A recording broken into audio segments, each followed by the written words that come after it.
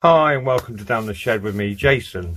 Right, in this video, literally an hour ago, my soldering iron thermometer arrived.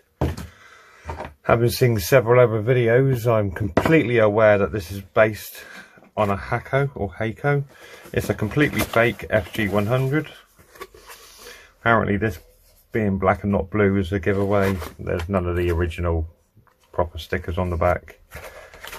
We've even got HAKKO packaged sensors. I've fitted one already.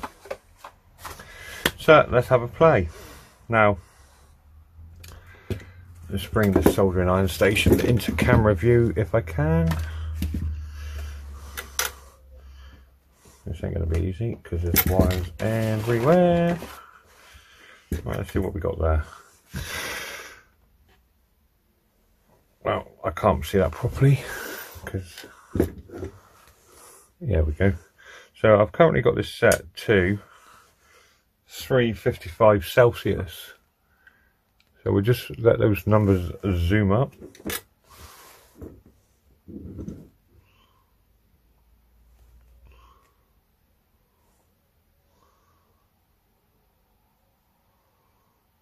That's 300.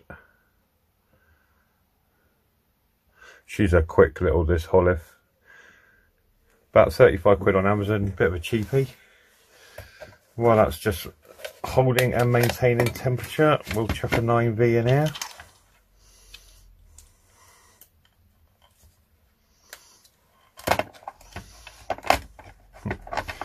Makes you laugh when you see a Chinese fake with a quality control pass sticker on it. Well, that doesn't go in there very well. Again, another idea that's probably a fake. So, let's turn this on. It's got a very, I think Big Clive said this in his video, a very matte finish on the display. And I did, as he has, tried scratching off the protective film that isn't there. So now we want to tin our iron, which should be up to temperature, and let's see what we get. Now I've got a reading of 21.6 on there at the moment. The iron's set at 355, so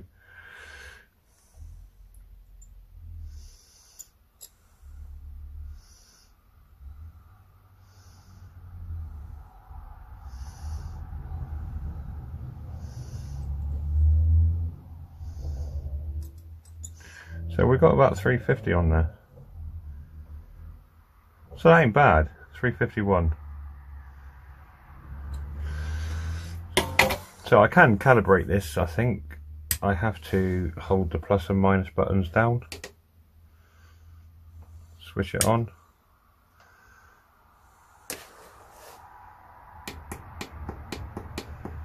don't know what that does. Let's just leave that to reset itself.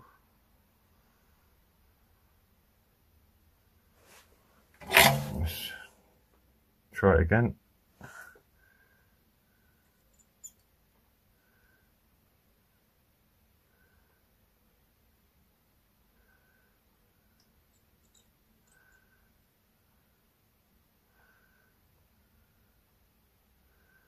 $352, and I'm set at 353, 356. Well, I think you agree, for something that's set at 355, 1 degree Celsius.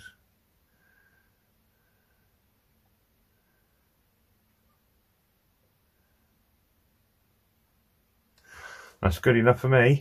So that's the rip-off HAKKO, or this one's branded RST, the FG-100. Cost 10-12 quid on Amazon. I can't see it really using that often, but it's another tool in the drawer. So for the cost of 10-12 quid, who's grumbling? Right, this has been Down the Shed. Please like and subscribe, hit the share button, tell your mates. That went in there. There we go, that goes in there.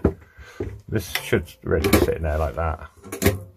But when you're trying to do soldering and you've got these here and you've got a circuit board on there, this is just getting in the way all the time. So I literally, let's turn you around a bit. I literally have, can you see that?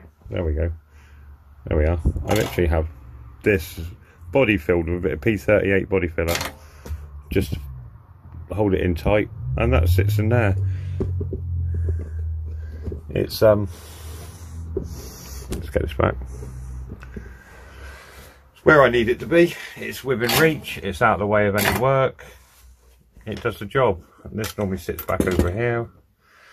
I don't use the wet sponge. Most people kind of despise them now.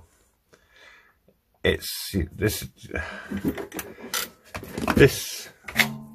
metal wire stuff is absolutely awesome for cleaning your iron. You can see in the bottom there actually quite a lots of bits of solder. This bit's falling out, but yeah, that one came with the iron. Quite like that stuff. However, before I had that, I literally went down to Tesco's, found some pan scrubbers. You get these in packs of 3. This is an old or 4, can't remember. It's an old like milk jug or something. This is soldered to the base. There we go, there's a whole ton of solder now. I'll have to melt out one day. Look at that. So, that's the importance of scrubbing your iron and using these sort of wool things